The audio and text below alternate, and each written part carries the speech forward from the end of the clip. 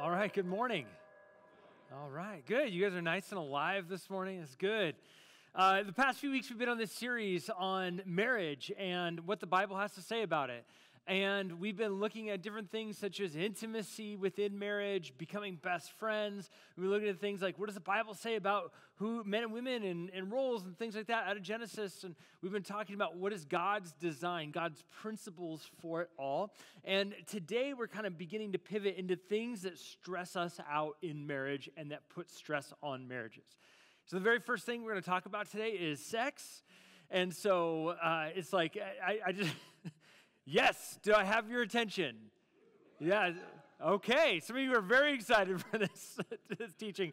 And you're going to be even more excited when you find out that as I was writing this message, I was like 30 minutes deep. Now I have like a counter that tells me how long is this sermon going to be. And I have so much more to cover that I went, oh no, this is 2 weeks. This isn't 1 week.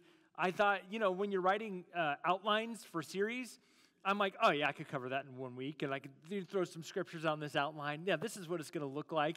And then you get to writing, and you realize, wow, the Bible actually says so much more on this than I thought. And so I gave that little warning to you guys via video that, like, hey, if you have kids that like to come with you and you don't want to have to explain stuff to them too young, maybe put them in our kids ministry, that's going to be for 2 weeks in a row. And if anything, today is the lighter and easier message. So anyhow, let's just dive right in. As a pastor, I've done premarital counseling for years and years and years. I've done not only premarital counseling, but I've done marital counseling, just whatever type of counseling. And here's my strategy as a pastoral counselor, just in case you ever come to me. You should know this up front.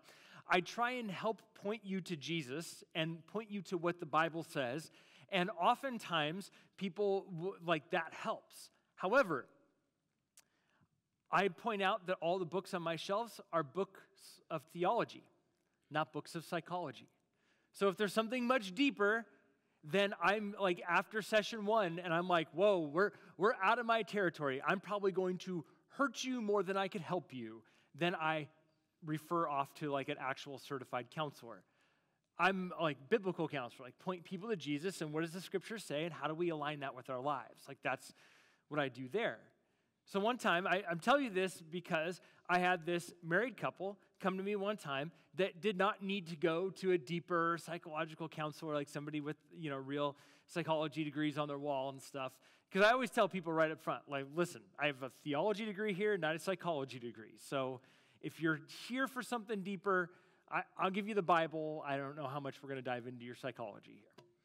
But I've got, when it comes to marriage counseling, and I have a married couple that comes down and sits in front of me and says, Pastor Dave, somewhere along the line, we lost it. We don't know what it is. There's nothing sinful happening in our lives. There's nothing, we've just lost the intimacy that we used to have. I usually pull out this 3-part test, which I've talked about here before: time, talk, touch. And we look at that scripturally too, about spending time together and growing in intimacy and talking to each other, communicating with each other, and then touch, especially in marriage, is it's such an important piece. And basically what they had said to me is, Pastor Dave, somewhere along the line we became business partners rather than lovers. And so we talked about it. We were like, well, when did this first happen? What have you noticed?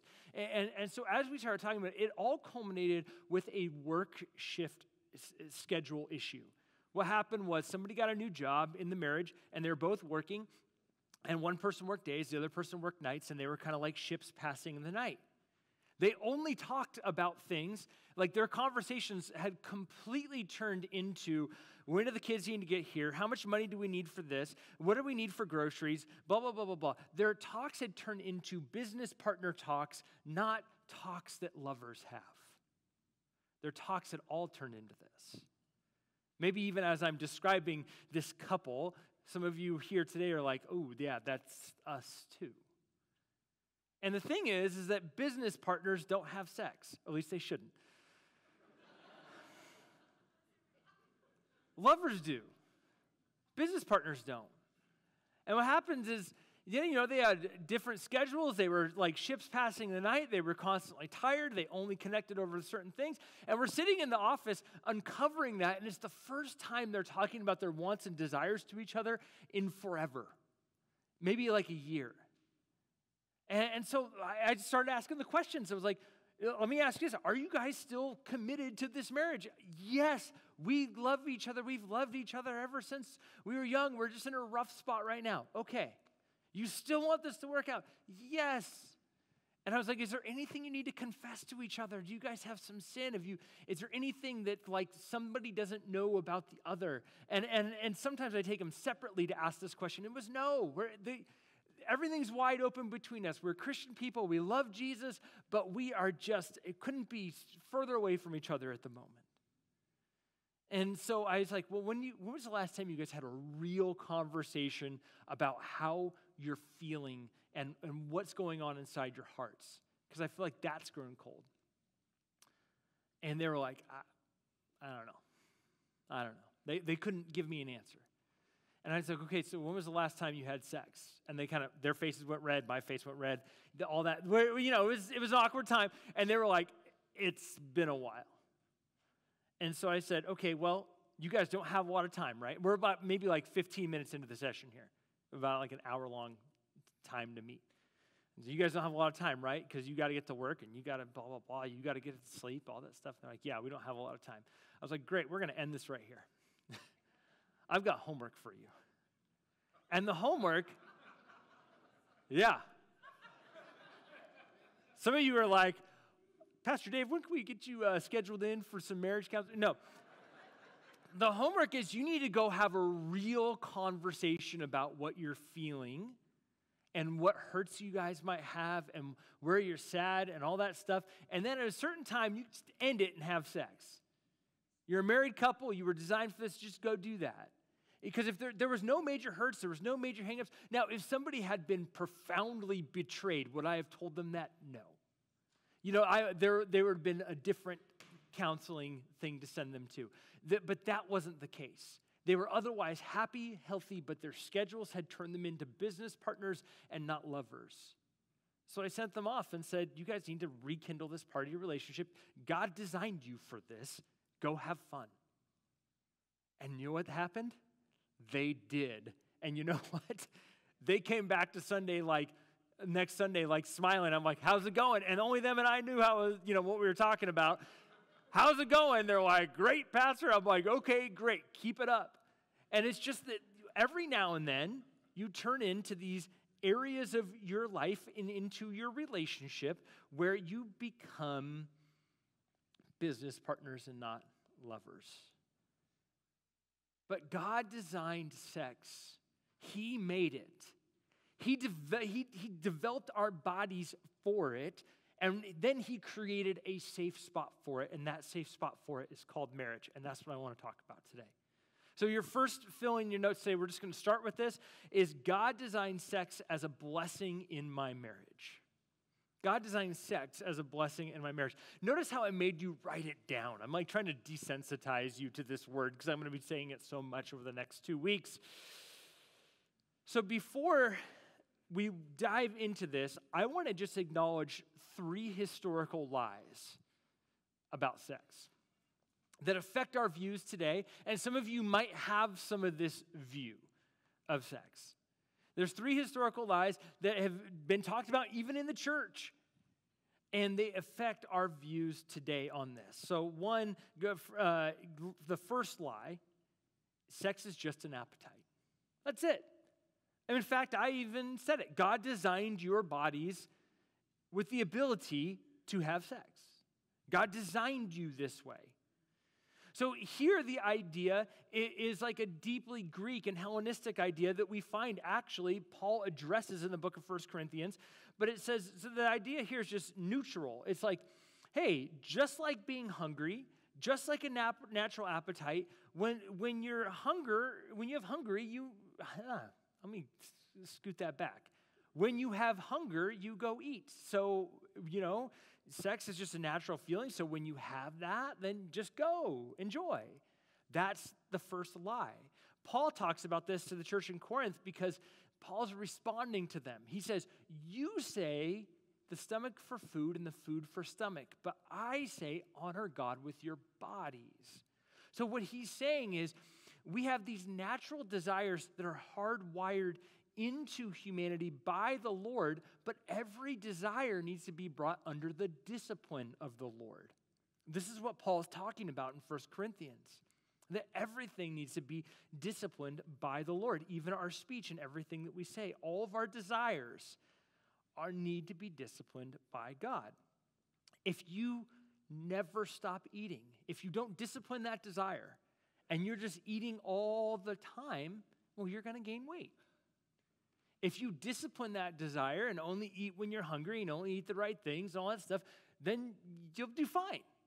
It's just the way of disciplining these desires. We do this in other areas of life, but for some reason, the lie in our society is you don't need any discipline when it comes to sex. That's the lie. So the first lie is that sex is just an appetite. It's just a neutral thing. It's just a neutral medium of exchange. But the Bible says you actually bond together with somebody for life. That's what scriptures say. Lie number 2, sex is dirty. And you've probably heard this if you grew up in church in some fashion or another, because this is the lie that the church likes to tell, that sex is dirty, sex is bad, and so just, don't ever do it. It's terrible. In fact, the earliest church theologians, Origen and some other guys, would tell you, if you were doing marriage counseling with Augustine or Origen or some of the early guys, they would say, yeah, sex is only for procreation. So in your marriage, you should withhold from each other as much as you can. But Paul never talked about this. Paul actually had an incredibly freeing view of this in 1 Corinthians 7. He was like, listen, your bodies belong to each other. If you're married, do not withhold yourselves from one another. So, but early Christians in this is what the church is guilty of, that sex is dirty, sex is not good, and all this stuff. And there's even this view that we have that the first place we see sex is outside of the garden. It's actually a mistaken view. So maybe you believe that, but what I want to tell you right now is that I believe that for Adam and Eve, sex was a pre-fall recreational activity. Anybody disagree on that? Anyways, that's what I believe, and let me tell you why. Genesis 1:28. God blessed them and said, be fruitful and increase in number. Fill the earth and subdue it. Rule over the fish and the sea and the birds in the sky, over every living creature that moves on the ground. How are you able to be fruitful and increase in number without a sexual relationship? Right? God told Adam and Eve at their creation, be fruitful, increase in number, have kids. There's only one way to do that. Right? God told pre-sin Adam and Eve to go increase in number. He's telling them, go have sex. Another verse, Genesis 22:24-25 says, this is why a man leaves his father and mother and is united to his wife, and they become one flesh. Adam and his wife were both naked, and they felt no shame. Think about this for a second. If you're married here, there's this time where you are literally connected, where you are literally one flesh. What is that time? Like, Pastor, why are you talking about this? You know what I'm talking about. The first time in the Bible that it talks about Adam and Eve being husband and wife, it also includes the sexual relationship.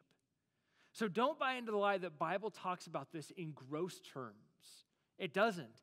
The Bible talks about sex in beautiful terms. There's an entire book called the Song of Songs or Song of Solomon, depending on your preference there, that literally just puts marital sex on a pedestal and talks about it in glorious terms.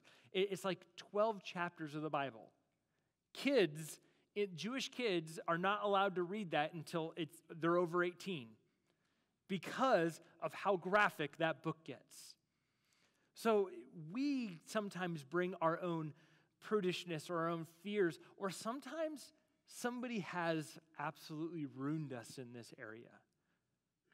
whether it's abuse, whether it's seeing something you shouldn't have seen early on, whether it's pornography, whether it's something like that, and you feel shame and there's some sin in this area, then oftentimes we will fall into this trap and this lie that sex is gross and that we shouldn't have anything to do with it. So don't buy into the lie that the Bible talks about this. There's areas in our lives that might need to be redeemed by Jesus, but it's just not scripturally true. There's some very erotic things in the Bible. Next week, I'll go into a lot more of them, but here's just one example. And by the way, the book of Song of Songs is written from the wife's perspective. The dominant voice is the female voice there talking about her husband, Solomon. And I think the NRSV is probably the least bashful translators when it comes to this one verse, so I gave it to you in NSV up on the screen.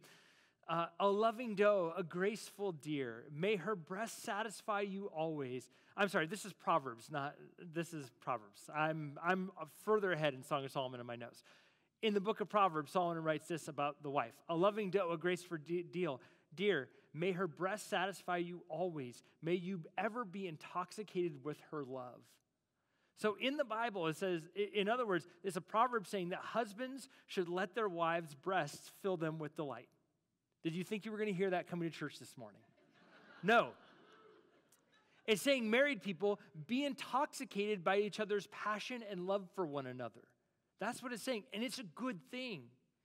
And then Song of Solomon, this is the NRSV. This is the commentators, the translators around this book are wildly different. So if you were to read different translations, you would find out that they're wildly different, probably based on different cultural backgrounds that they bring to the translation, because some of them are really, really bashful when it comes to this book. But the NRSV people probably get the closest to the actual Hebrew. It's a woman describing her husband. And there's another chapter where the husband describes the wife, and it starts at the head and goes all the way down to the toes, and they're naked. Like, both descriptions.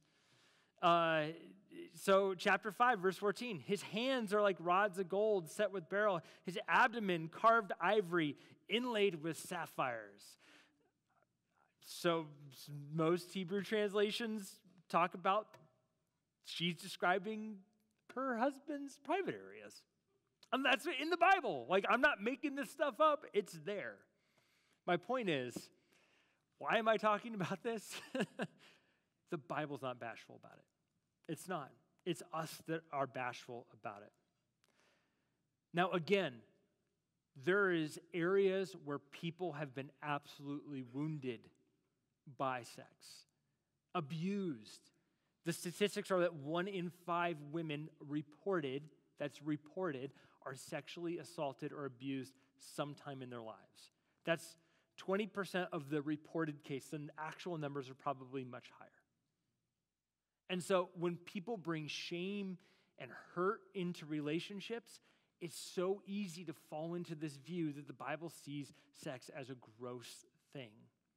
But what I would say is those are sins that have been committed against you, and those are things that you and Jesus need to do some work on, because Jesus wants to redeem you and restore you in that area. And I believe he absolutely can. This is the last lie about sex. And again, there's a trillion of them, but this is the last general one. And this is a lie that is primary in our culture in the last about 100 years. And that sex is your primary identity. This is a lie that is, like I said, it's really just been in our society really probably closer to the last 100 years, maybe 150 years. But that sex is a primary form of self-expression. That you need to find your entire identity on sex, and everything forms around that. This says that sex is primary for your fulfillment and your actualization and makes you a whole person. In the last 20 years, newer sociologists have changed. Some of you might be shocked to learn this, but they've changed something called Maslow's hierarchy of needs. Some of you have seen this. It's like a triangle, and on the bottom triangle is like safety and security. And on the bottom, most basic part, and that's what you get as an infant, safety and security, new sociologists have come out and said, actually, what that includes now is sex. And you're like, what? And they're like, yes, the sexual identity of the child needs to be explored early on, and they need to decide that for themselves. It's part of their own identity formation. And obviously, traditional psychologists and sociologists have really gone back against that, saying this is bonkers. It's far too early for a kid to develop this. But this is a lie. And church, we have to guard against this lie. And all your kids are hearing this, whether they're at school or homeschooled or whatever, they're just hearing it. This is the air they breathe in, that your primary identity somehow needs to include your sex or your sexual preferences. As a kid, I was watching TV, and we didn't have the same kind of like sexual conversations that we're having now as a culture. The sexual conversations that we're having now as a culture are LGBTQ, transgender, and all of that. But as a kid, when I was watching TV, it was all about you need to have sex before you go to college. It like makes you a more fulfilled person. And you need to just jump into bed with people. Like, these are the conversations that I saw as a kid. So what I'm saying is that sexual identity piece, it's just shifted from the focus. But it's been around for years. Probably started with the sexual revolution in pre-World War II Germany, and then moving on from there. It has just permeated every single conversation. And it's wild to go into business or government meetings or something, and then people having to introduce themselves with their primary sexual identity. That's how you could tell that this is an identity thing. This is a lie that's permeated into our culture like all the way. And saying, that's my primary identity. This is an empty well. It's an empty well, church. Every person is fearfully and wonderfully made, and what defines them is not their gender, their sexual preferences, or anything like that, but what defines them is that they are loved deeply by God. And he sent his son as a rescue mission to die for them and redeem them and make them new. What defines people, where we should get our primary identity, church, is that we are children of the Lord. That is where our primary identity comes from. So there's three lies. That sex is just a neutral medium of exchange, that it's just an appetite, it's just a feeling. 2, that sex is gross and bad. Or 3, that it is your primary identity. And so we've got to watch out for these lies because they seep into every part of this conversation. You see why we needed 2 weeks on this? I'm almost out of time, and I've just covered the 3 lies. And I'm only halfway through this sermon. All right. So we've talked about the lies that are surrounding this conversation of sex, but let's talk about the truth of the matter. Sex is so powerful that the only thing that can contain it is the covenant of marriage. Sex is so powerful. And I want to talk today about the power of what God has created in sex. And you even have to ask yourself, when you read the Bible, one of the things that you'll notice, like if you just read it start to finish, I had this privilege as a kid when I came to Christ at age 14 to just read the Bible without the church interpreting it for me. And I just became a Bible reader, and I started reading the Bible, and I would encourage anybody, just go read your Bibles. What I discovered is that there is sexual language all over the Bible. From page 1 all the way to the end, there's sexual language all over it. And some of it has to do with how much God loves us. He calls us his bride. And you have to ask the question, why does God ordain such language? And I think it's because it's the only language that he has powerfully enough to explain how much he loves you and how much he cares for you. So sex is so powerful that God had to create a safe space for it. And that safe space is marriage. Marriage is a covenant between two people so profound that these two people virtually become one new person. I want to suggest that we need to look at Jesus' interpretation of Genesis in order to really get this and understand this. Because what's happening here, and we're going to be in Matthew 19 for a second, what happens is that Jesus is approached by a religious teacher, a Pharisee. He's a religious teacher. He teaches the Bible, and he asks about a contemporary debate surrounding marriage. He asks about divorce. And so in Matthew 19, 3 through 6, we're going to pick up that conversation. And what Jesus does is he gives us commentary on Genesis 1 and 2. So let's look at that now. Some Pharisees came to test him. They asked, "Is it lawful for a man to divorce his wife for any and every reason?" "Haven't you read," he replied, "that at the beginning the Creator made them male and female? And he said, for this reason a man will leave his father and mother and be united to his wife. And the two will become one flesh. So they are no longer two, but one flesh. Therefore, what God has joined together, let no one separate." I love that in a debate on divorce, Jesus clearly defines God's intention with marriage and the power of what marriage is. By the way, just as an aside, I love that Jesus asks the very religious scholar, "Haven't you read?" I think that if any of us were to ask Jesus a question today, he might say, "Haven't you read?" And what are you going to say back to him? Are you reading your Bible? Like, "Oh no, Jesus, I meant to get to it, but yeah, haven't you read?" It's such an important question. What does he say? He says, God made male and female, and these two are intended to marry. And a man is united to his wife. The word united here, in the Hebrew mind, united means to cleave or to make a binding contract. So in Genesis chapter 2, when it says that a man was united to his wife, that word united means to cleave or to make a binding contract. It's the first marriage ceremony. And this is what Jesus is saying, that what we're looking at in Genesis, the ideal of Genesis is the very first marriage ceremony that you're going to see. And then Jesus affirms the sexual relationship between husband and wife. The two become one flesh. And then Jesus' commentary on this verse is that you are no longer two, but now you are one. Jesus is affirming the order. Covenant first, then sex. And that makes you one flesh. This is what Jesus is doing. The marriage covenant is a public ceremony where you proclaim that you will practice fidelity to your spouse. By the way, Jesus talks about marriage as a metaphor for his relationship with Israel. And what is the number one issue that he always brings out in his relationship with Israel?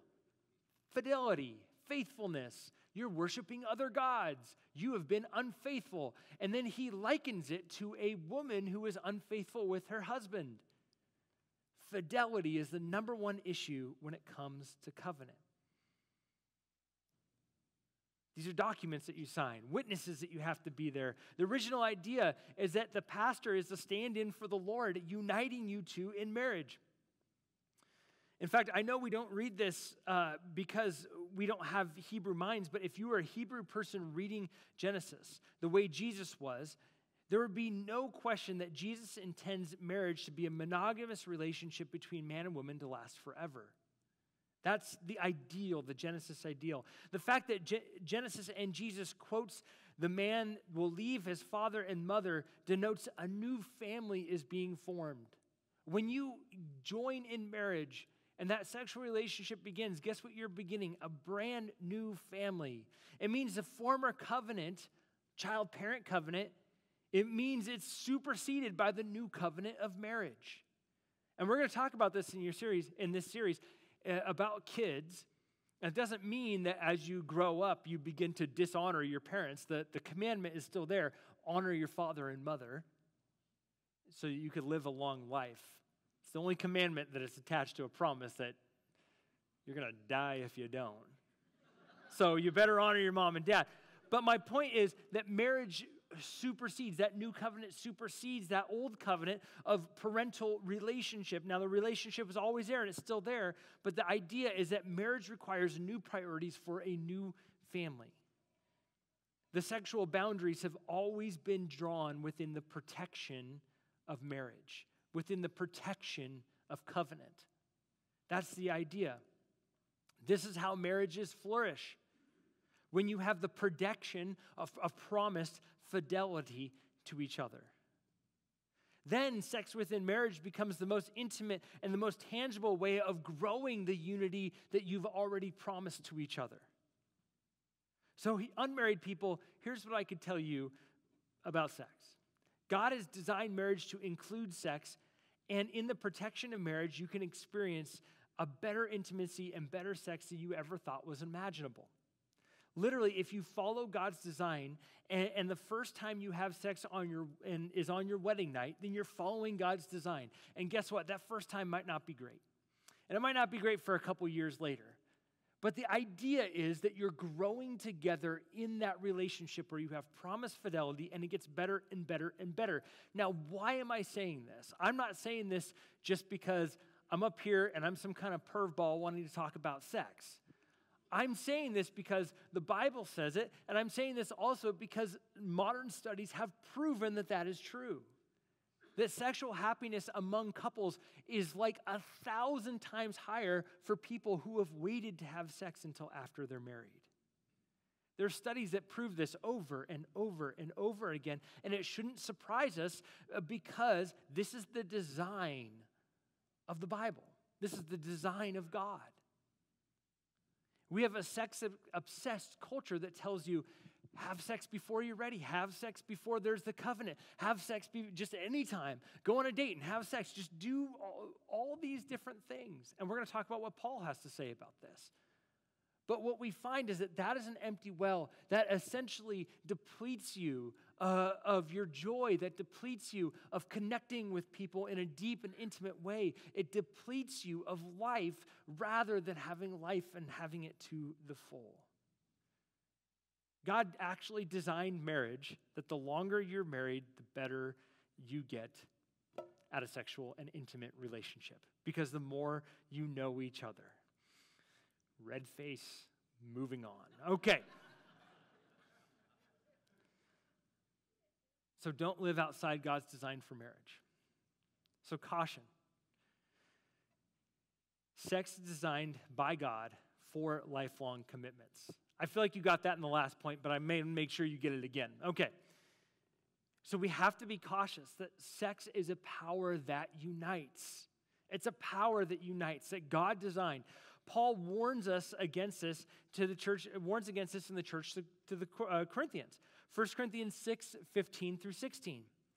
Do you not know that your bodies are members of Christ himself? Shall I then take the members of Christ and unite them with a prostitute? Never. Do you not know that he who unites himself with a prostitute is one with her in body? For it is said, the two will become one flesh. Paul is making a point to the church that there's a uniting power in sex. But not only that, what is the prostitute he's talking about in the book of Corinthians?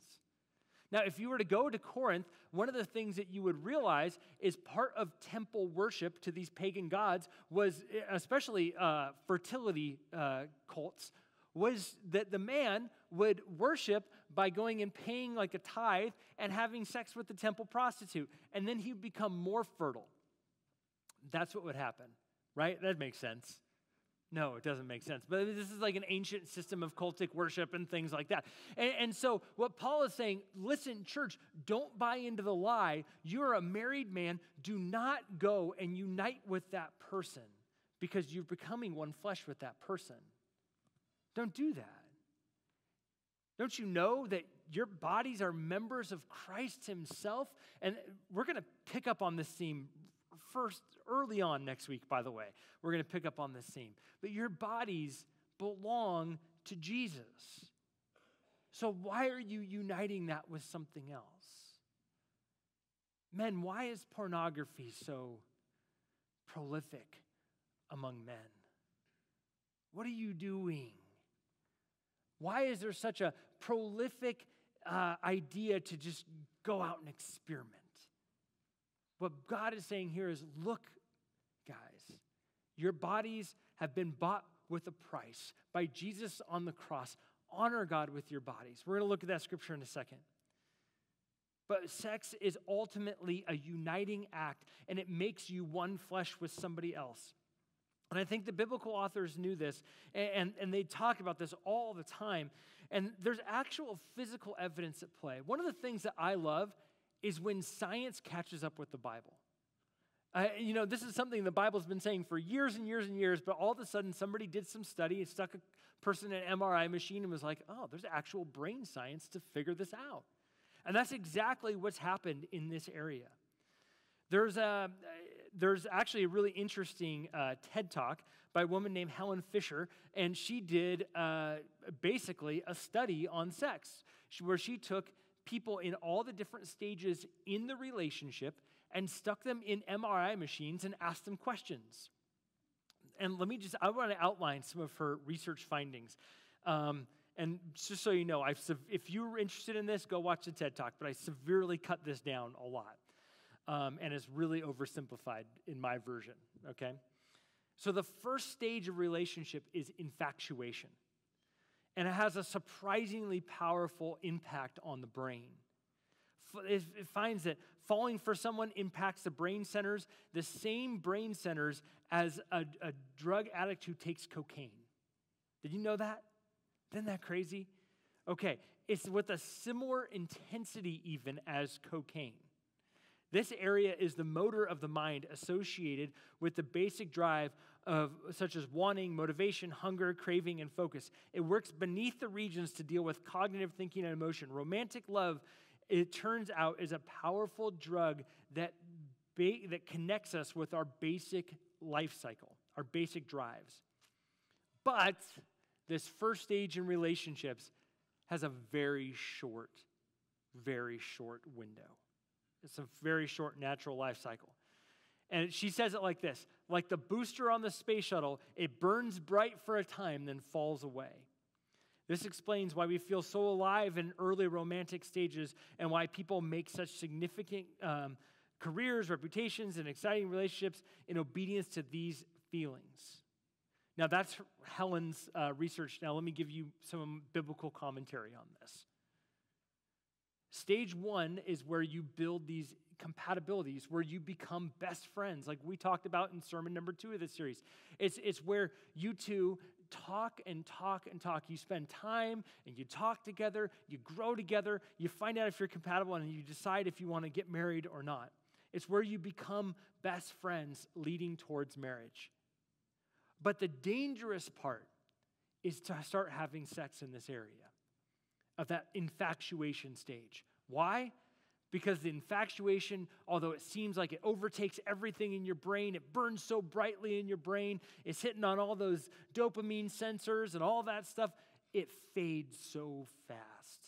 And all of a sudden you're bonded with somebody you don't really even like. So it's important that you save that for marriage. The second stage, Fisher describes as the bonding experience of sexual intimacy. Beside the spiritual and emotional attachment that develops during these encounters, a strong physiological attachment also occurs. She says that there's no such thing, this is interesting to me as she's a secular scientist, saying there's no such thing as casual sex. Sexual climax releases a rush of certain neurotransmitters and hormones to these neurotransmitters. Dopamine intensifies the sensation of romantic love, while the hormones oxytocin, and vasopressin, I'm not a brain scientist, deepen our emotional attachment to the other person. Oxytocin is also released when a mother breastfeeds her own baby, which bonds the mother and baby for life. Isn't that interesting?